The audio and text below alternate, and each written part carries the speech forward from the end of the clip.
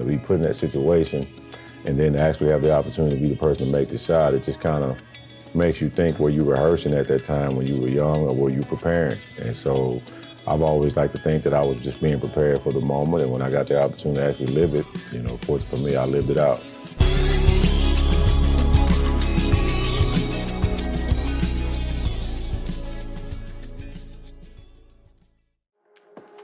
It was 30 years ago. A shot was made. The shot that sealed Arkansas basketball's national championship. To Stewart, right side Thurman. He's open for three, good! And the man behind it, Scotty Thurman. Thurman, and he's got another three. Scotty Thurman with 20 points. Thurman was a prolific high school and college player, a 40+% three-point shooter. Oh, this is a game of horse. 1,000-point scorer, freshman All-American, and of course, a national champion. Arkansas wins a national championship! The Arkansas Razorbacks! After 2 consecutive trips to the championship game and a 500-plus point season, to the surprise of many Arkansas fans, Thurman declared for the NBA draft. But what made him leave Arkansas a year early? The one thing that I learned from my grandmother and my grandfather, who was a pastor, they say, if you want to make God laugh, tell him your plans. I stopped making plans a long time ago. I just try to make preparation. And why did he never play a game in the NBA? That was tough for me to deal with, to be honest. You know, I struggled with, a lot of things at that time. What made him hang up his professional career in Europe and settle down in Arkansas? He's going to Hogs tonight, man. Oh, you better believe it. I'm going to call him right over here. Doesn't matter if Coach Musselman was the coach, or Nolan Richardson's the coach, or Mike Anderson. At the end of the day, I'm still a Razorback. Hog fans are familiar with the man who made the shot. But in this episode, we find out more about the man and about his life since the shot. Thurman, he's open for three, good! Scotty Thurman with his... 30 years later, we sit down with the legend himself to answer just that. It's been 30 years since you made the shot, heard around Arkansas and beyond to win the national championship. Are you tired of talking about it yet? I'm not tired of talking about it. You know, I realize that it's definitely a big deal in terms of the historical, part of it. I also understand that, a lot of fans, in light of kind of what's transpired this season, are looking for something positive to kind of lean on. And so I get it.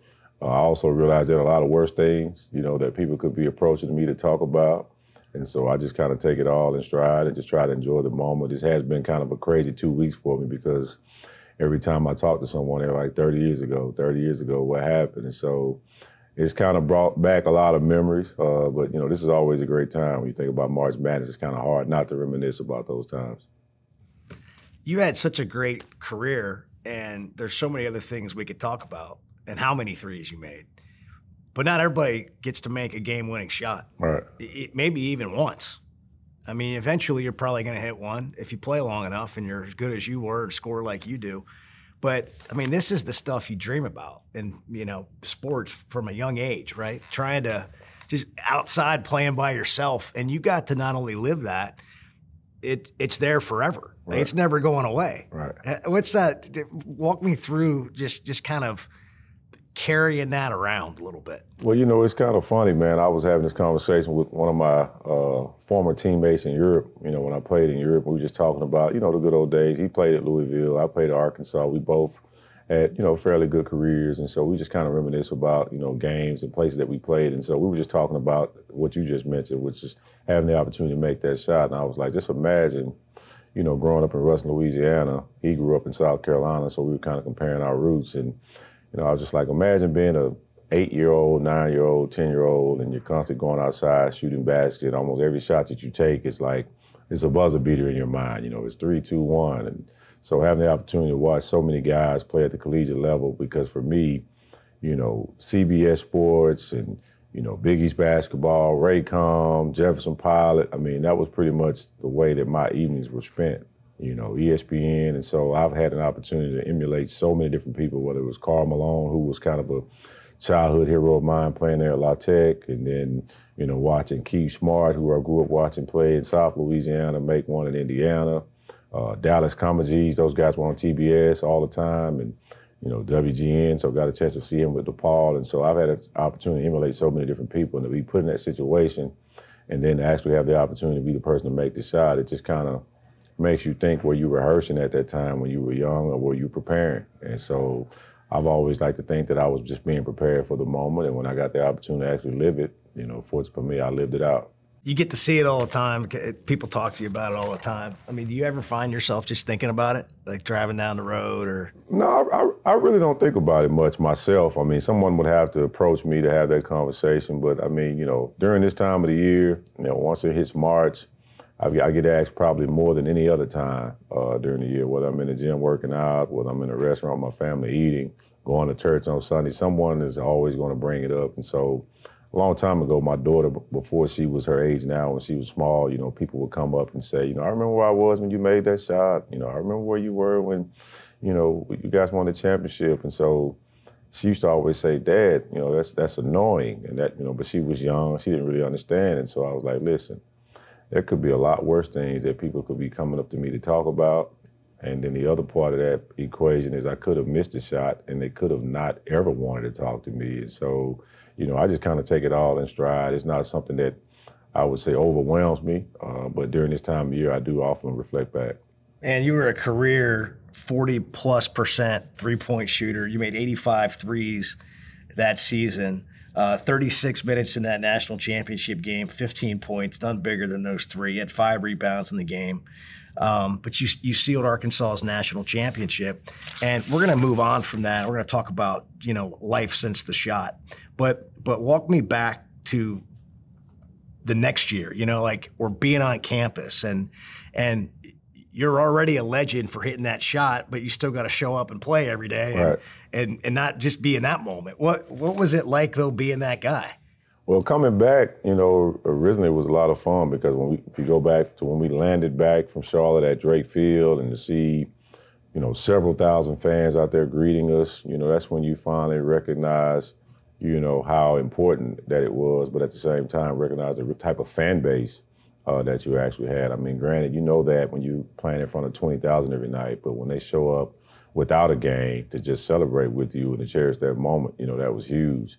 Transitioning, coming back, being a college student athlete, it was almost like living a dream in one sense, but on the other side, it was like going to work every day because every game that we had, it was everyone's championship game. And so it got to the point to where it was still fun, but it just felt a little different. It just felt like it was more of a job because you were getting everyone's best shot. And you often hear people say, you're going to get everyone's best shot, but you don't know what that means until you actually live it.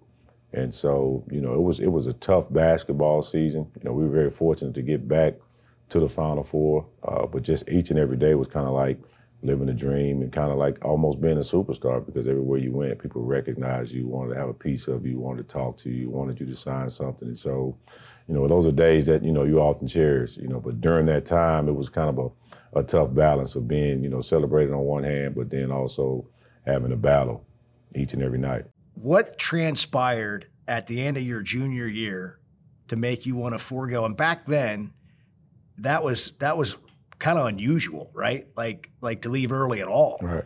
All the way back in the mid-'90s. What made you decide to put yourself in the draft and forego your senior year?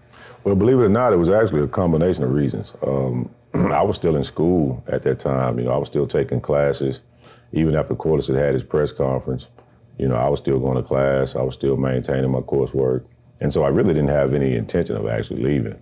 And then I got a phone call from Coach Richardson. He wanted to talk. We sat down and visited. And we talked to several teams, New Jersey Nets, Sacramento Kings, Isaiah Thomas, because at that time, Isaiah Thomas was working with the Raptors, and they were actually trying to kind of convince Coach Richardson to leave Arkansas for the Raptors job, if you remember that. And so there was a lot of hoopla about, where I would be picked and that type of thing. And everyone we talked to. I don't think a lot of people know much about that. No, a lot of people probably don't. And, I think there's a lot of things that transpired that people maybe forget or maybe not have been, privy to. And so, when I went down and sat down and talked to Coach, we had a conversation. Everyone was stating that, everyone that we talked to stated that, if I were to come out, I'd be a first-round pick. You know, I go back, I have a conversation with my mother, who was actually in town at the time because we were getting ready to go on summer break. And so I was going home. And so she was there to help me kind of load my things up, her and my father, to get back to Louisiana for a little bit. And so we had a conversation, and we were like, hey, you know, if you're a first-round pick, you know, what are you thinking?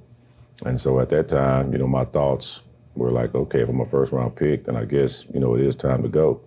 And so I made the decision to leave. One of the factors was I had a young son at the time. And, you know, obviously we didn't have NIL, and we didn't have ways of really being compensated, you know, legal ways to be compensated, I should say. And so, you know, it was kind of like between a rock and a hard place. Here I am, a 19-year-old about to be a father, and, you know, I've got to be able to provide for him. And so I knew that was one of the ways that I could actually do so. And so I pursued it.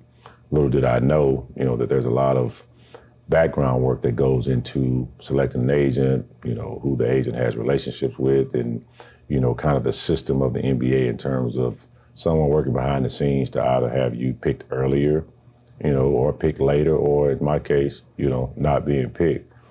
Fortunate for me, you know, when you go through that, I was still able to have the opportunity to play after that. And so I was fortunate enough to still go and play in Europe. But I had opportunities to come back and try out for other teams, but it had got to the point where I was making a decent living, you know, for my family, and I was being gone home for 6 months here, 5 months there, 4 months there. So whenever I did get a chance to come home, I just didn't see the need to try to chase something when I already had something. And so for me, it was kind of hard for me after you become 25 and you're really a 5-year vet.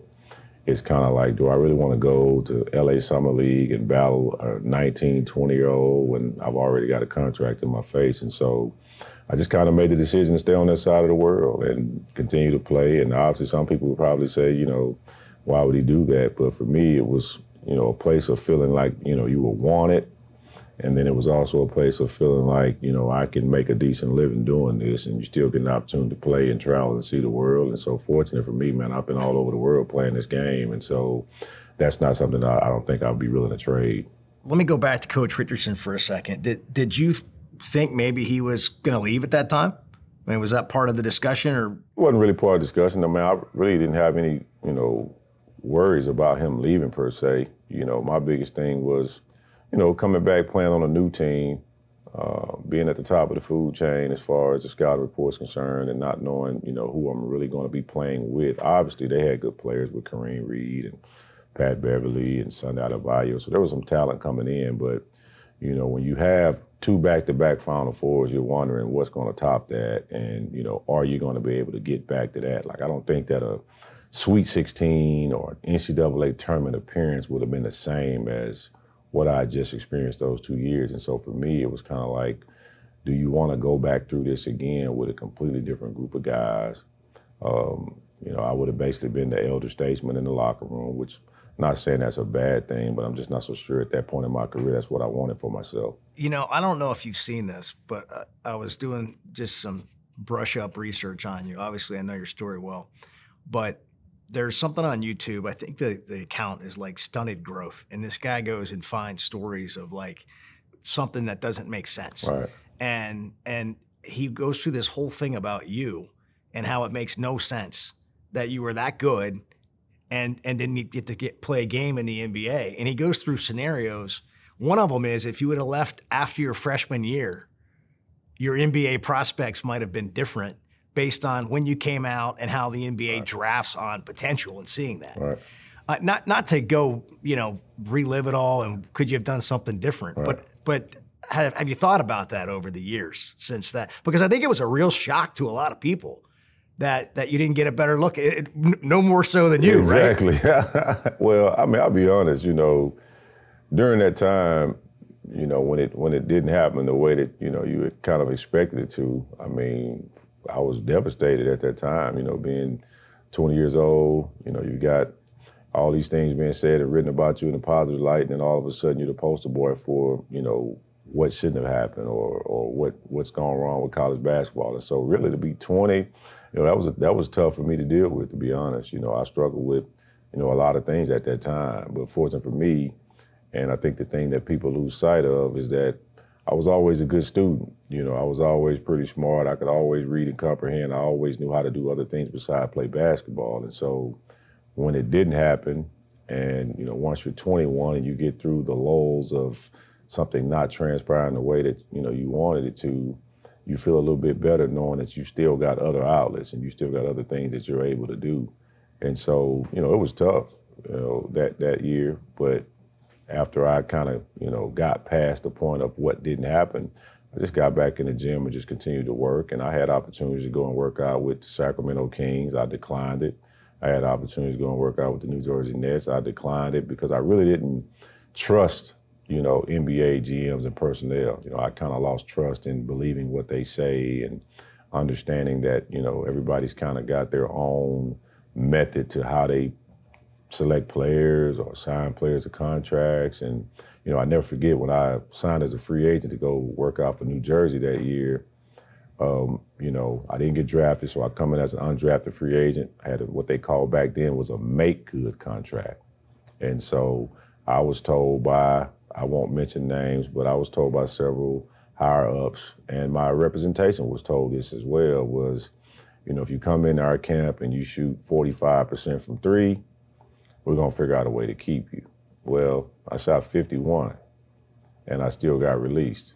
And so at that point, it's just kind of like, well, do they really want to pick me? Now, going back to the draft, a story that probably not many people know, if any, you know, I get a call from the Houston Rockets on draft night, well, actually draft day.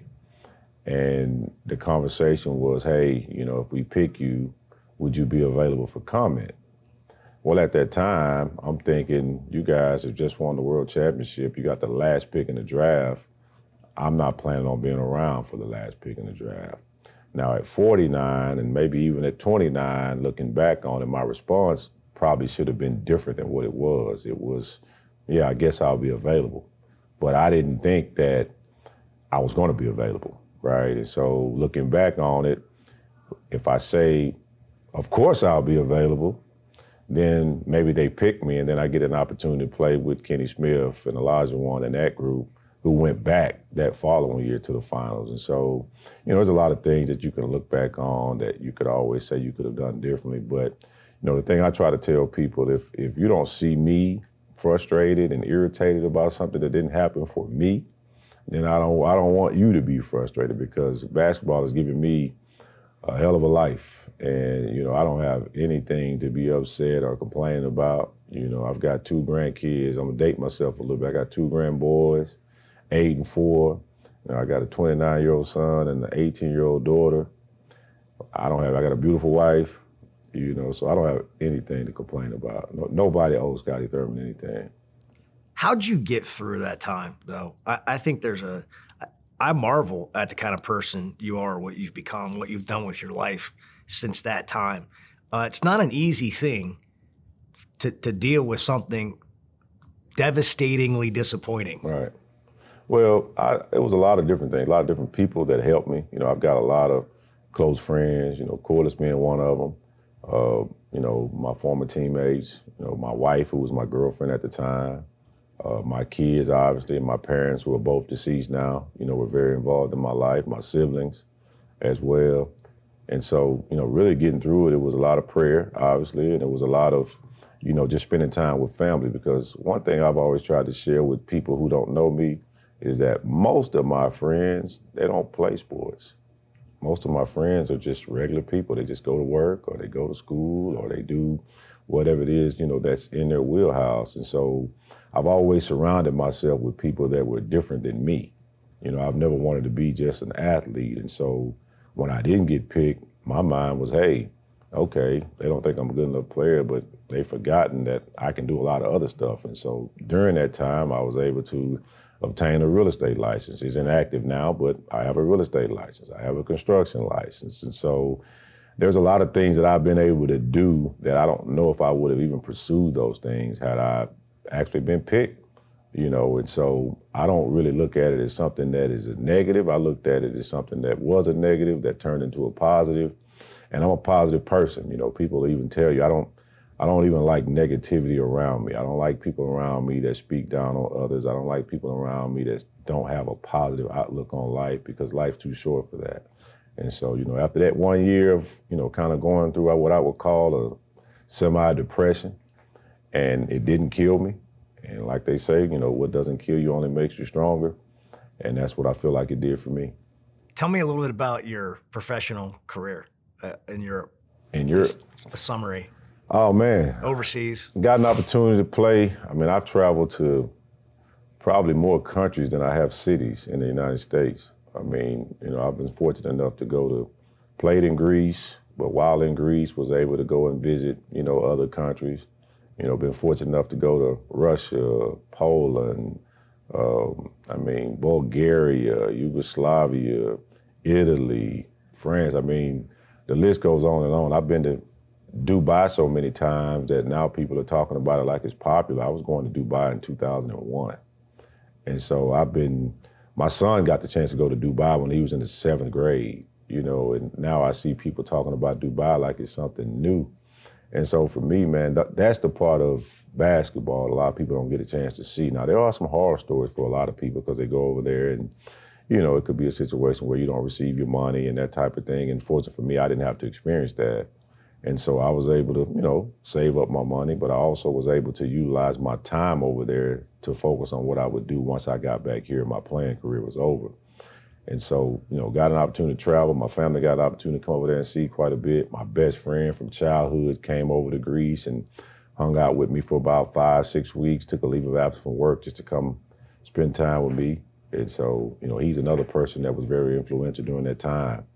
And so I just went back to my roots, man, and just started, once again, spending time with the people that, you know, meant the most to me, aside from my teammates and coaches that I had at Arkansas, but just people who had been with me from Scotty Thurman, the kid, the young man, not Scotty Thurman, just the Razorback.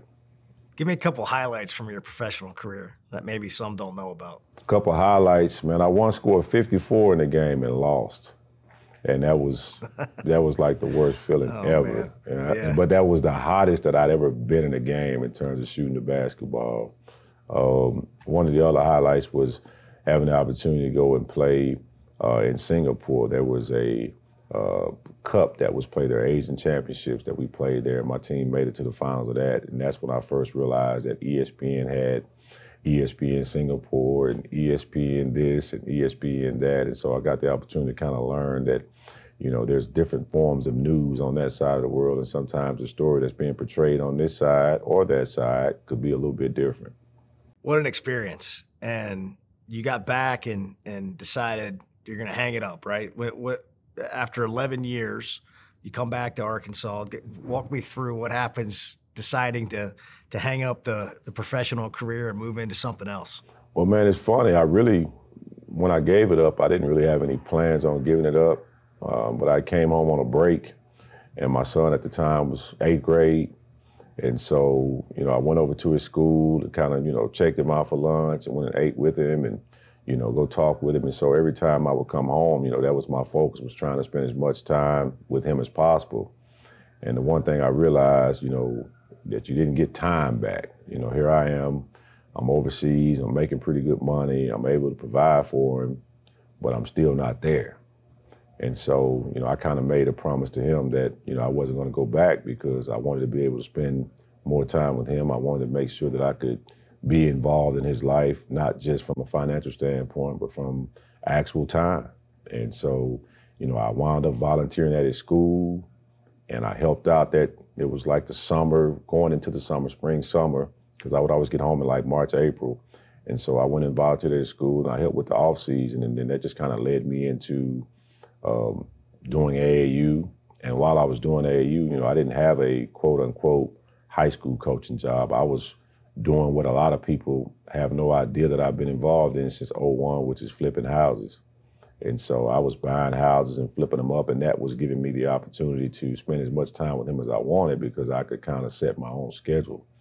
And so I started flipping houses, and once I got used to flipping houses and learned about, you know, the do's and don'ts of it, that was kind of my thing, you know. And then I started building, and then I started doing more rehabs, and then I started acquiring rental, and so the rest was just kind of history. I just got to the point to where I liked what I was doing, but I think I liked more about being able to provide, but also being able to take him to school every day, pick him up, you know, go to his practices and try to make up for some of that lost time. And once I started enjoying that, man, it was kind of hard for me to leave him again. Scotty Jr. ended up being a Razorback too, Right. but playing football. Right. How do we veer off the basketball course there? Well, I never really expected him to be a basketball player. I mean, he did play all the way up into his 10th grade year, played 1 year at Fayetteville High School for the JV, played 2 years at Episcopal Collegiate School here in Little Rock.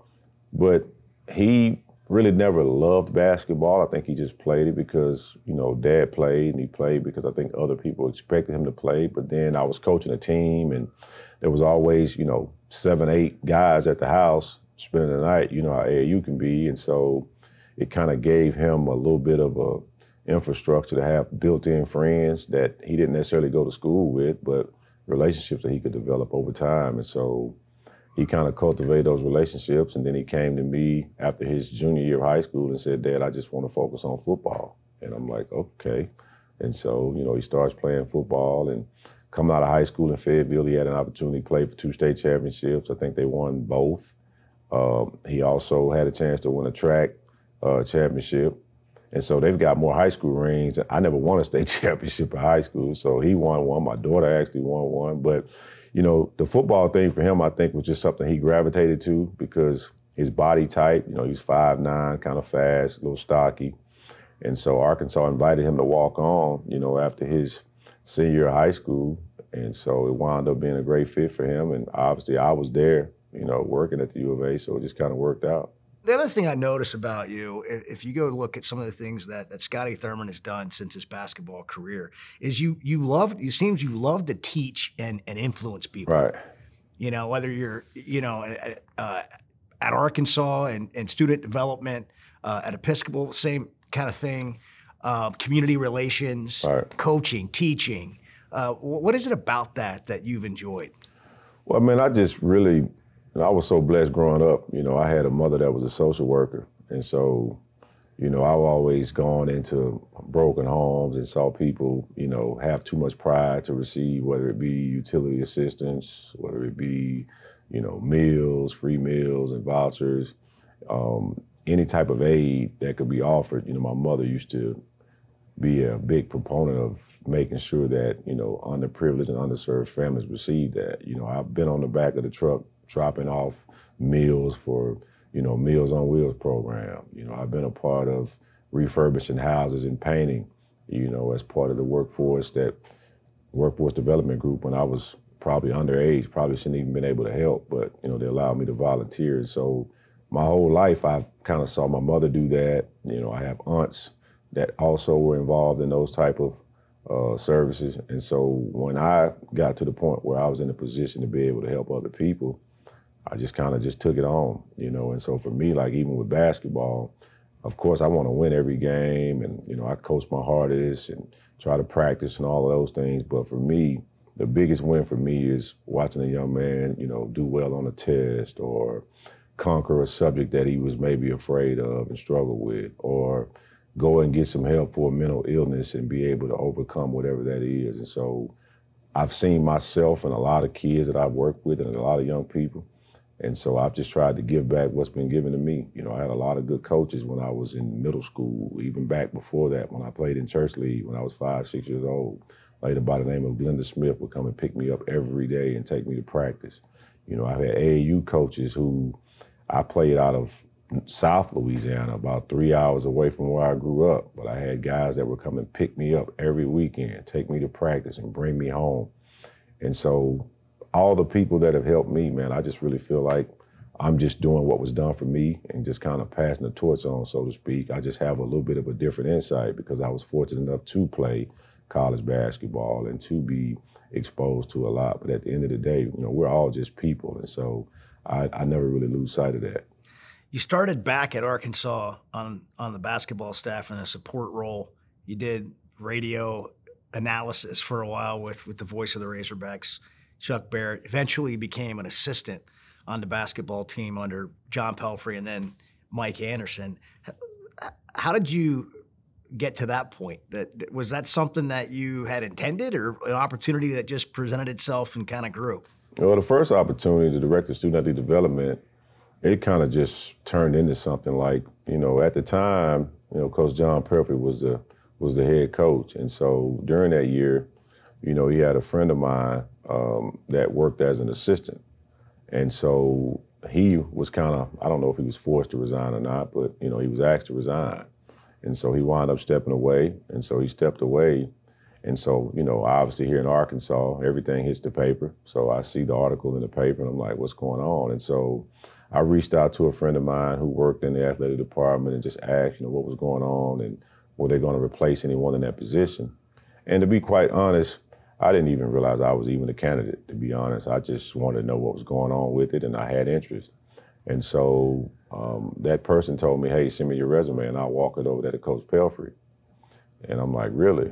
And so I sent it, and they took it to Coach Pelfrey, and Coach Pelfrey. You should have said, just look at the wall over there, but Walton. That's my resume. Right. Well, Coach Pelfrey called me like within minutes, and he was like, what's up, Scotty? Are you really interested in this position? And this is what it entails, and da-da-da-da. And so long story short, we talked a few times. I came up and met with him a few times and had a couple of conversations with Jeff Long, who was the AD at the time. And so really there was an issue with APR, which a lot of people aren't familiar with. And so at the time, Razorbacks were struggling basketball-wise in terms of graduating players, in terms of making sure that guys were participating in things that were important to the AD, like community service.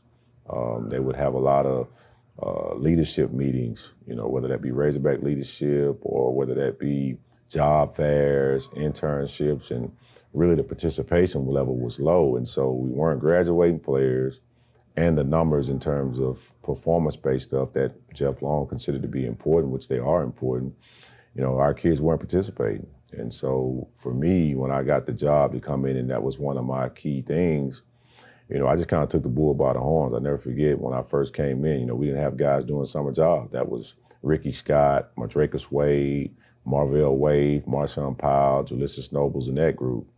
And so I went in and I asked Coach Pelfrey, I'm like, hey, do you mind if I help these guys get summer jobs? And he was like, no, that's fine, but they're not going to work. I'm just going to tell you. And I was like, well, let me get past that. I just want to make sure, you're okay with it. He was like, oh, I'm fine as long as it doesn't affect workouts. Hey, I want these guys to make some money. And so within a week, Ricky Scott, Madracus Wade, Marvell Wade, they all had jobs. Well, what do kids do? They talk. So the next thing I know, I'm standing at my door and all of a sudden everybody's in line like, hey, coach, can you help me get a job? And so before I knew it, I no longer had to run to them.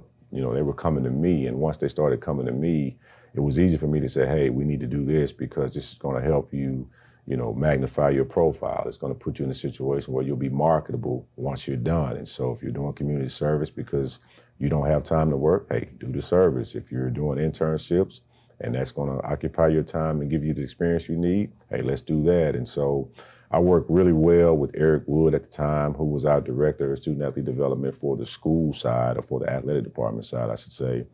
And so we just kind of worked hand in hand and making sure our guys were participating. And fortunately for me, it's just kind of the work ethic of that, I think, showed people that I was committed. Everybody wants to coach college. You got junior high guys that think they want to coach college, but a lot of them want to come straight from being a junior high coach or high school coach and go right into the assistant role. And I knew that that's just not how that happened. And so for me, I just put in 6 years, not ever really expecting to be promoted to an assistant. I just wanted to do the best I could in the role that I was in. And so I just worked hard at it, and, lo and behold, Coach Pelfrey gets let go. Coach Anderson comes in and decides to keep me in that position. And at the time, I knew, he had his assistant, so I knew there was no opportunity for me to really move up as an assistant. So I started teaching. I started doing the radio, just trying to expand, the things that I could do or that I felt like I was good at. And fortunately for me, that work ethic, I think, is what, put me in a position for him to name me assistant coach. So you enjoyed your time once you were an assistant? Did you start thinking maybe this coaching thing is something I could really dig in on? Well, I really enjoyed it, man. I mean, I really did. I mean, I got a chance to coach in the NCAA tournament twice. I got a chance to coach in NIT once. And so for me, that's when I started reliving kind of the memories of me as a player when you're actually in March Madness, but you're in a different role and you're trying to, you know, help these guys figure out, you know, different schemes or different things that we can do to be a better team, you know, that was huge for me. And to be quite frankly, I mean, I never had any intention of not remaining there, to be quite frankly. But, you know, I understand sometimes when there's a change, you know, different people want different things on their staff. What was next after Arkansas for you? What'd you do at that point? Well, when I left, you know, I was still on a contract for about 90 days. And to be quite frankly, I didn't do very much. I mean, I spent quite a bit of time with my wife and daughter. I spent quite a bit of time with my son. You know, we traveled a little bit. You know, I went to the NBA Summer League and did some things that I didn't really have the opportunity to do while I was working, you know, for the U of A. And so I kind of just took a break, man, took a step back. And I was in New York at the time. My wife was taking a continuing education course there. And my daughter and I, we were just kind of going around town, looking at shoes and looking at different houses, you know, driving by Yankee Stadium, just doing something different that we didn't have the opportunity to do while I was coaching. And, you know, I got a call from a buddy of mine about, you know, this position. And so we started talking about it. And, you know, I had an opportunity to talk to Coach Flanagan about it. And, you know, the rest was just kind of history, just moved kind of fast from there. And I wound up, you know, accepting this role. Head coach at Parkview? Yes. In Little Rock? Yep. Head basketball coach, Scotty Thurman.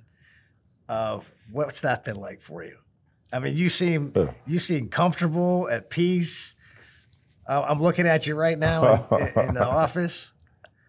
I mean, it looks like you like it. Man, I do like it, man. I mean, it keeps me feeling young, you know, get a chance to interact with, you know, 13, 14, all the way up to 17, 18, you know, every day. You know, it keeps you young, it keeps the adrenaline going. I mean, like I said earlier, it's challenges, you know, like it is in everything. You know, it has its ups and downs. There's some days I'm irritated and frustrated, but most days, you know, I'm pretty excited to come here because I feel like I've tried to make a difference. And, you know, obviously I hadn't had the opportunity to, you know, win a state championship just yet, which that's the expectation here. You know, I've had the opportunity to make it to 2 semis and just couldn't quite get over the hump to get to that finals game. And so, you know, that's what drives me. But more important than that, man, you know, I see a lot of young men in this community that could be doing anything else besides coming to school every day and trying to play sports and trying to be in something positive. And so I don't really take that lightly. You know, I feel like I can be the vessel for some of them to have other opportunities, even if it's not playing college ball, to just be in a position to be successful.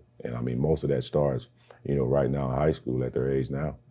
What do you hope to do in your career as a high school coach besides win a state championship? What kind of impact do you hope to have? Man, it's so funny you mentioned that. You know, my biggest goal in all of this is just for my kids to know that I care about them. You know, obviously I want to win every game, but me losing the game is not going to change my attitude toward a kid, especially when I know that they put their best foot forward. You know, we all fall short in certain things, but, you know, I just want all of my kids to know that if something were to happen and, you know, their parents or their caregiver or whoever was not available to be able to assist them, then they can count on me. It doesn't matter if it's 2 in the morning, 3 in the morning, 4 in the morning. I'm going to get out of my bed and go do what I can to try to make the situation right.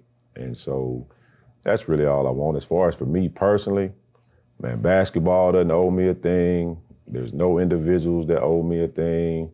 I don't really have any complaint about the life that I'm fortunate enough to get the opportunity to live. And so, you know, like I said, basketball's been great for me.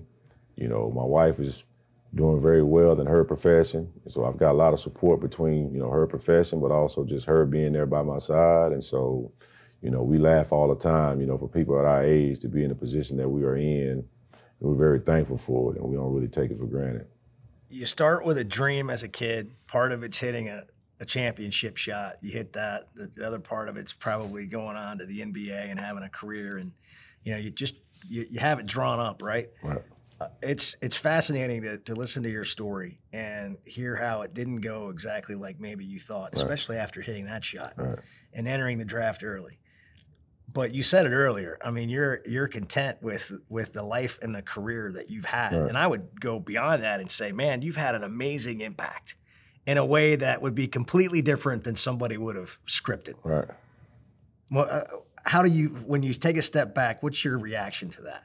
I mean, I'm always amazed that, you know, the one thing about, you know, my career as far as the way other people see it, I'm always amazed at, you know, how people approach me and come up to me and want to shake my hand and want me to sign things. Like, that's always been humbling to me. It's never been a situation where, oh man, I don't want to sign that, or oh, I wish they'd get away from me. Because I know there's a lot of other people that wish they could be in that position. And so, you know, having said that, there's a lot of doors that have opened for me, and there's a lot of doors that I've been able to open for other people on just having relationships. And so for me, I feel like everything went the way that the good man upstairs wanted to happen. It didn't necessarily go my way. It didn't necessarily go some of my supporters' way, and I understand that. But, you know, the one thing that I learned from my grandmother and my grandfather, who was a pastor, you know, they say, if you want to make God laugh, tell him your plans. And so I stopped making plans a long time ago. I just try to make preparation. Well, as you approach 50 years old this year, just go ahead and get that out there. The big 5-0. I mean, you know, when we're talking about a 30-year shot, you got to be somewhere in that range. But as you reflect now, and it's been great to hear your perspective and your story today, but how do you hope Razorback fans remember Scotty Thurman today and 30 years from now? Oh, man. I just hope that they, you know, can continue to appreciate, you know, what I tried to bring, you know, to the program. I hope they appreciate the fact that, you know, no matter what I'm doing, whether I'm coaching at Parkview or whether I'm not coaching, I'm a Razorback through and through. That's one of the reasons why I haven't pursued other college positions, because I don't really have the mindset to really help another school. And so that's probably cost me some opportunities, but there's only one college that I'm really concerned about, and that's the University of Arkansas. And so whatever I could do, whether that be coaching or anything that could do to help the program, I'm still on board with that. Doesn't matter if Coach Musselman's the coach or Nolan Richardson's the coach or Mike Anderson. At the end of the day, I'm still a Razorback. And so even when my daughter chose to go to North Carolina, you know, I told people, hey, I'm going to support her, but this will be the only time that I will ever have on North Carolina colors. And so no disrespect to North Carolina, but at the end of the day, you know, I'm a Razorback. I didn't leave Louisiana I wasn't an LSU Tiger. And so I came to Arkansas to be a Razorback, and that's the way I want to be remembered.